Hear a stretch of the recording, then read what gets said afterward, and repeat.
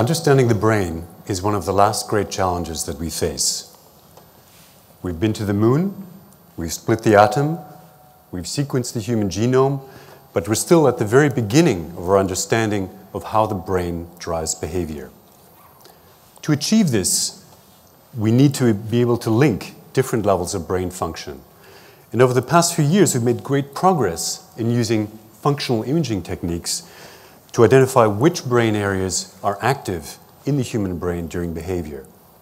But these techniques lack the resolution to provide an understanding on the level of the underlying machinery of the brain, the level of neural circuits, the level of single neurons, the level of synapses, and the level of the underlying molecules. And let me give you an example of how we can link these different levels. Let me introduce you to the prairie vole. So, unlike most mammals, the prairie vole is monogamous. It mates for life, and the males share in the raising of pups. Now, let me introduce you to the montane vole. It looks almost the same as the prairie vole, but its behavior is completely different. So, whereas the male prairie vole behaves like the ideal husband, the male montane vole behaves more like a Casanova. So, montane voles are promiscuous, they don't form durable pair bonds, and the males abandon pregnant females. And what's remarkable is that these striking differences in the behavior of these two kinds of moles have been traced to a single gene encoding a single neurotransmitter receptor. So if you put the gene from the prairie vole into the montane vole, you can transform the behavior of the montane vole from Casanova-like to ideal husband-like. And it's experiments like these that give us hope that we can understand complex behaviors, such as mating behavior, on the level of the underlying molecules driving activity in neural circuits. But it's crucial not just to identify the underlying molecules, we need to understand the neural code. And to understand the neural code, we need to be able to measure activity in neural circuits and to be able to understand how that activity drives behavior. So to understand the neural code, we need two basic ingredients. First of all, we need to understand the timing of activity in the neural circuit. For example, we need to know whether information is represented in terms of the average spike rate, the action potential rate in individual cells, or whether the millisecond timing of individual action potentials is actually important. Next, we need to also understand the spatial dimensions. We need to know within neural circuits which neurons are active at which time. So to understand the neural code, we basically need to measure activity in neural circuits and understand the precise sequence of activity as it spreads through neural circuits during behavior. And in today's talk, I'm going to tell you about a revolution in neuroscience that has come from an unexpected source. And I'm going to tell you about two simple creatures that have yielded new tools for both monitoring and manipulating activity in neural circuits.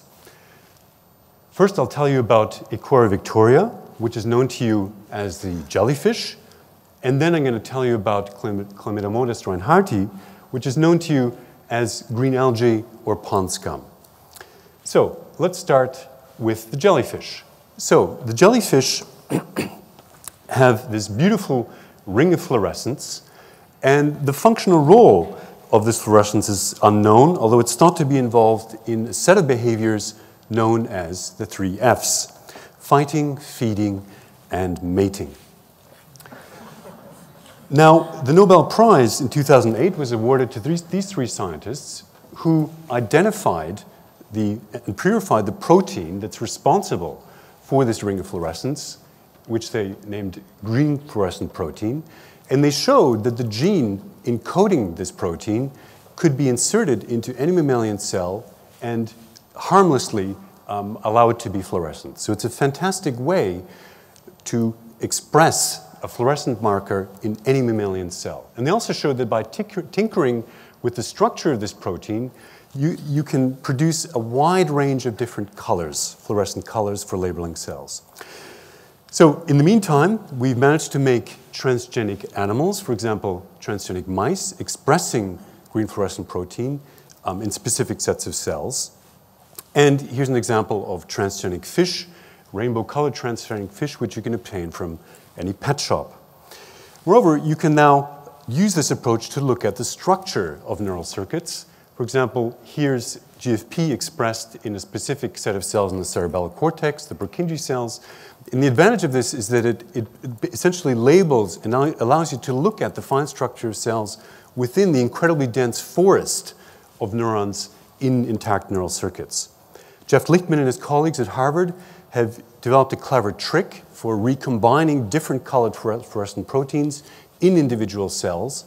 And they've used this to produce a transgenic mouse known as the brainbow mouse, where individual cells have a rainbow of colors. And this not only is incredibly beautiful, this is a circuit in the cerebral cortex, but it's also incredibly useful because if each cell and each axon has its own color, it makes it much easier for you to trace each axon to its target, which is going to be very important for defining the wiring diagram of neural circuits and defining what's known as the connectome. So the entire pattern of connectivity in neural circuits, which is very important for understanding how neural circuits work. But it gets better, because if you take GFP and you add a calcium binding domain to the protein, you can turn it into a genetically encoded calcium sensor. And we know that neural activity is linked to calcium increases, and so by expressing these sensors in specific sets of cells, you can yield a reporter for activity in those cells. Here's an example of how we're using this in my lab. We've expressed a genetically encoded calcium sensor known as GCAMP5, developed by Lauren Luger at Genelia Farm, in a set of cells in the motor cortex of a mouse. And here what we're going to do is we're going to image the activity of these neurons by imaging the calcium signals reported by this calcium sensor. So this is a movie showing you the flashes of light in individual neurons in the motor cortex, in an awake animal, in the intact brain, as the animal is performing movement. So this really allows us a wonderful new insight into the patterns of activity in a neural circuit of an animal during behavior. Now, these imaging techniques are also complemented by new electrophysiological techniques for recording from specific cells during behavior. And here's a setup that we've built in my lab, inspired by the work of Florian Häusser in Tübingen and David Tank at Princeton, where we have a mouse sitting on top as what's known as a spherical treadmill, which is basically a styrofoam ball which is floating on a bed of air, so it doesn't have any friction. And the mouse can run freely on top of this ball. And we place the whole thing inside a virtual reality environment, a large sphere, where we can project this world with a conventional video projector. And the mouse can then navigate within this virtual world and perform behavioral tasks. And the mice get very good at this very quickly.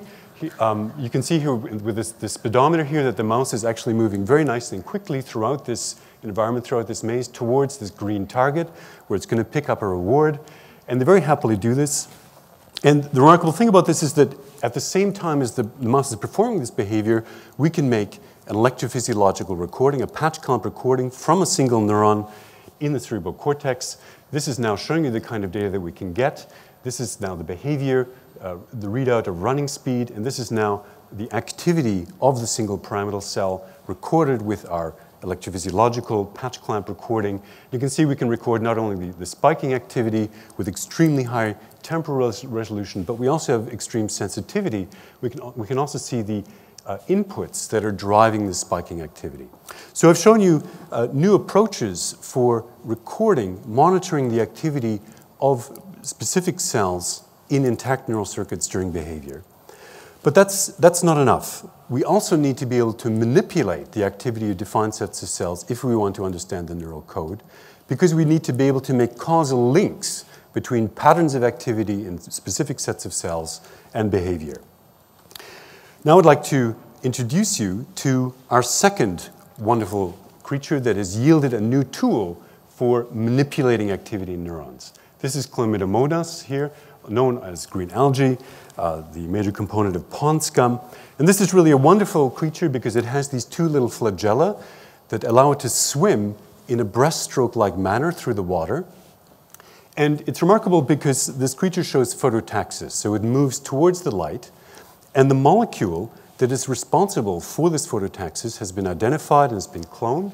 It's known as channelrhodopsin, and it's been shown to be a membrane protein that acts as a channel, which when it receives blue light, when it's activated by blue light, produces a current which can be used to drive activity. And it's been shown that this channelrhodopsin can be harmlessly expressed in mammalian neurons, rendering them sensitive to blue light, so you can take control of the activity of these neurons with blue light. Here's an example of how we're using this in my lab. What we'd like to do is we'd like to control the activity of specific sets of pyramidal cells in the cortex. And here we're using an approach called single-cell electroporation to deliver the DNA encoding for both GFP to mark the cells and channelrhodopsin to control the activity of these cells in the intact brain.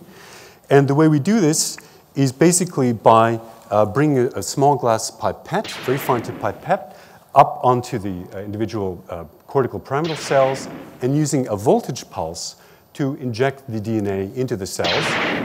And those of you from my generation will recognize the sounds are from Star Wars.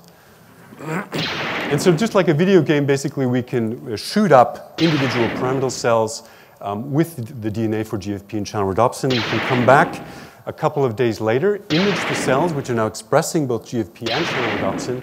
We can record from one of these cells, and you can see now in these traces from the electrophysiological recording, when we apply very brief pulses of blue light, millisecond pulses of blue light, we can control the activity of this neuron with extremely high temporal precision, with a millisecond precision that we think may be important for the neural code. And now the next step is to link this to behavior. And this approach has now yielded actually a whole new field known as optogenetics. Opto because it involves light-activated proteins, and genetic because it involves the use of DNA targeted to genetically defined cells. And it enables a whole host of wonderful new experiments to become possible.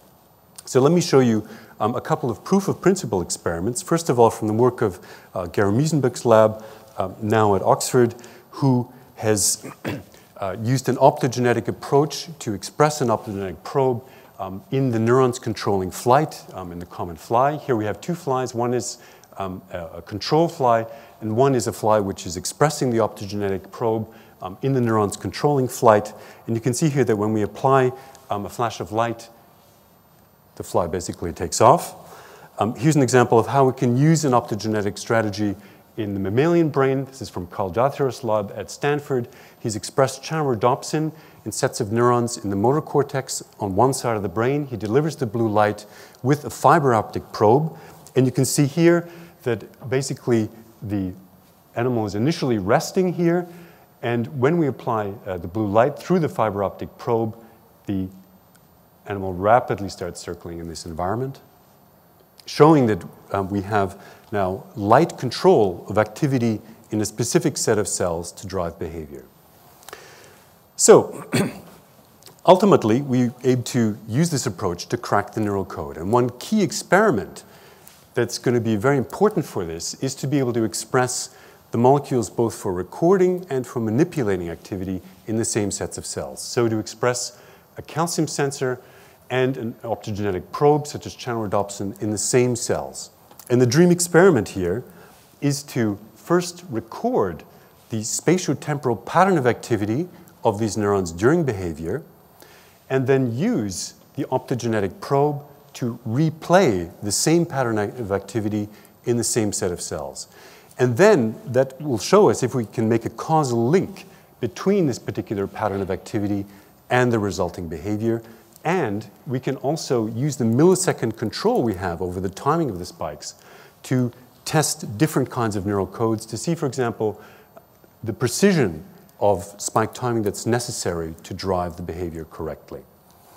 So we think that by examining and cracking the neural code in different neural circuits, a whole range of exciting experiments will now become possible. We think we should be able to manipulate movements by expressing optogenetic probes in motor areas of the brain. By expressing these probes in sensory areas of the brains, we may be able to create sensations. For example, may be able to help to restore vision. By expressing the probes in areas where memories are stored, we think we may be able to recall memories or manipulate memories. And by expressing the probes in decision-making parts of the brain, we may be able to also sway decisions. And by understanding how the neural code is implemented in these different behaviors in the relevant neural circuits, we hope to reach a new level of understanding that may also help us develop new treatments for diseases involving the brain, perhaps even using the kind of new approaches and the new tools that I've been describing in my talk. So the next decade promises to be an incredibly exciting time for neuroscience, in particular because these new tools should provide fundamental new insights into the link between neural circuits and behavior. Thank you.